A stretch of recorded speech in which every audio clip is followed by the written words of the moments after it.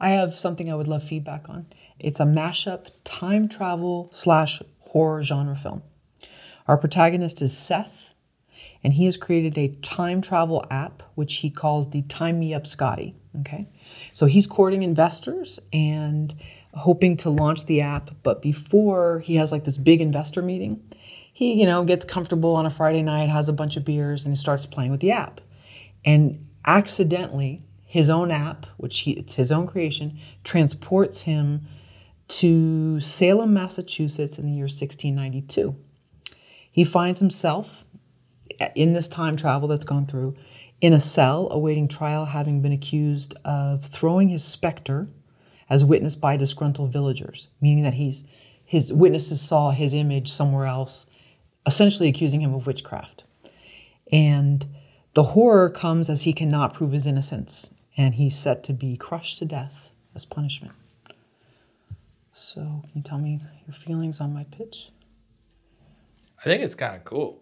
I like it because it kind of encapsulates what's scary about the past, is that you can't reason with people that have a completely different frame, I imagine. I mean, I've never time traveled, so I can't speak to that, but I just think that it's interesting that what makes it scary is that it's an individual who is now living in this reality where there's no reference point for anybody else but himself. And it's taking that time travel genre and then really making it kind of like a horror movie in the sense of that it's kind of like the fish out of water, but done in a way where there's real threats.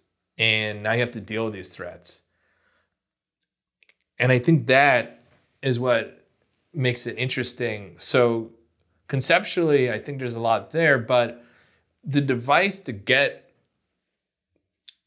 to where it's really getting good, I think that might need a little bit of work, because it seems a little bit like there might be more of a streamlined way. So you have a device that brings you into that time period. But once you're there, I'm really curious about what happens next.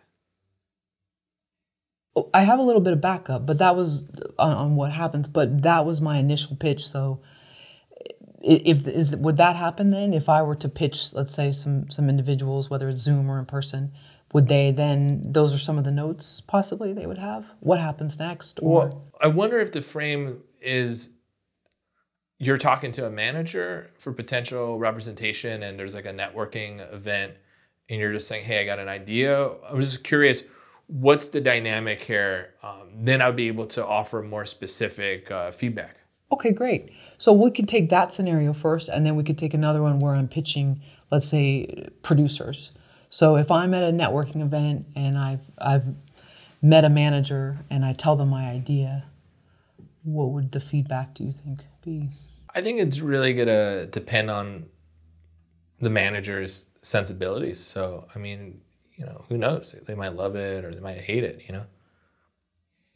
So it depends on whether they think they would want to take on me as a client or whoever's pitching this idea, and if they like this idea. I don't know if it's about like they immediately want to take on a potential client, but they might want you to sign a release for that script and send over that material so they can evaluate it. Okay, good to know. And then if I'm pitching a group of, let's say, 5 producers, and they've got their poker champion face on, their shades and their hat, and I can't tell what they're thinking. They're emotionless. What would be some possible follow-up in the Q&A?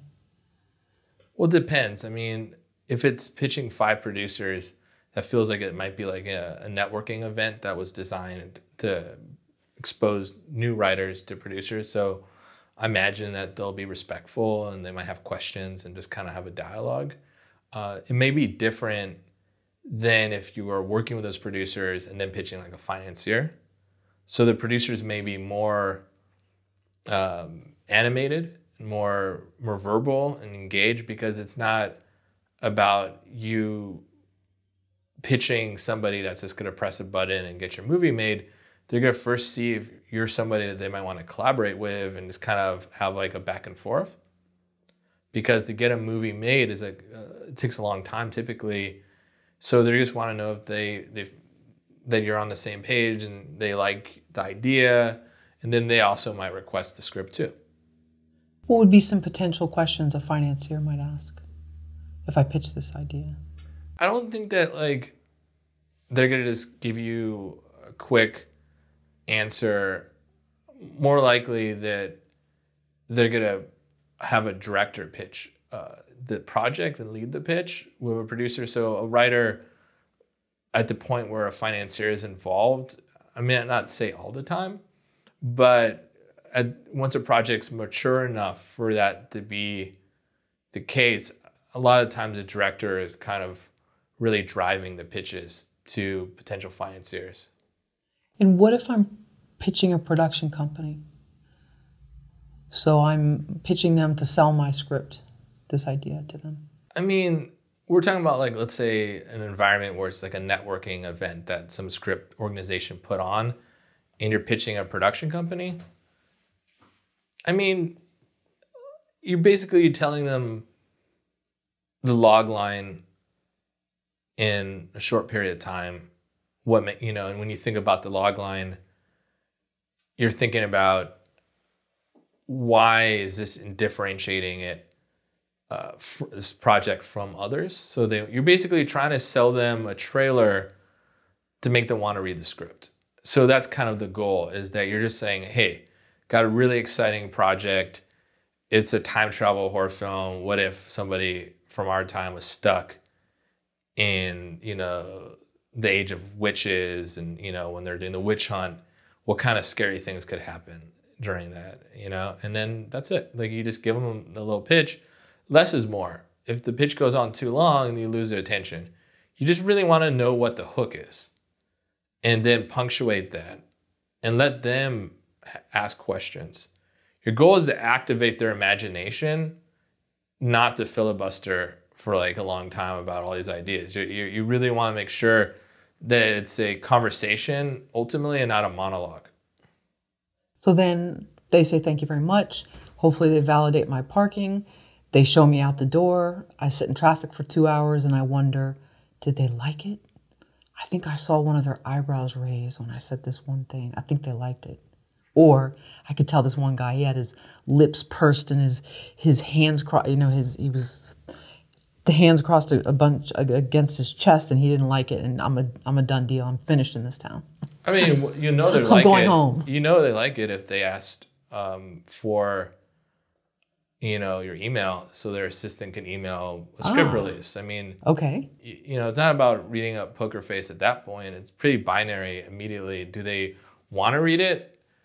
And I don't know in this fictional script event, what the dynamic is and how it's, ran. But sure, most likely if you pitch to these participants and they're excited about it, they're going to get you to most likely write on a release that they get through maybe themselves or their assistant. And then you send them the script. I mean, that's really what it is. And then if they love it, then they will want to work with you, and that might be an option agreement or a shopping agreement, and some, lock in the material and ideally pay you some money, and then bring on the director and the actors. So like, it's really the starting point of a partnership if somebody, reads it and likes it. But it needs to start somewhere. So if they ask for my email, there's a possible second date, I should assume. I mean, We're going to Chili's. I mean, I think that if they have a script release, if they get the script release, and then they get the project, once you've signed it, because no one's just going to ask for the script. And then if they read it and they like it, if you have a manager and agent, they'll talk with them. And if it's just you, then you talk with the producer, and they might send you deal terms about locking down the rights.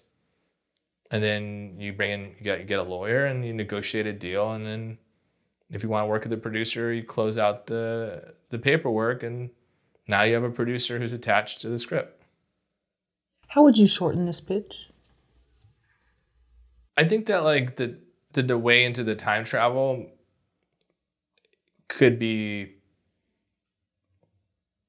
a little bit streamlined, because once we get into the new location, the new time period, I think that's when the story becomes more interesting. Okay. So I just think that the way into the time travel of it all, could need a little work.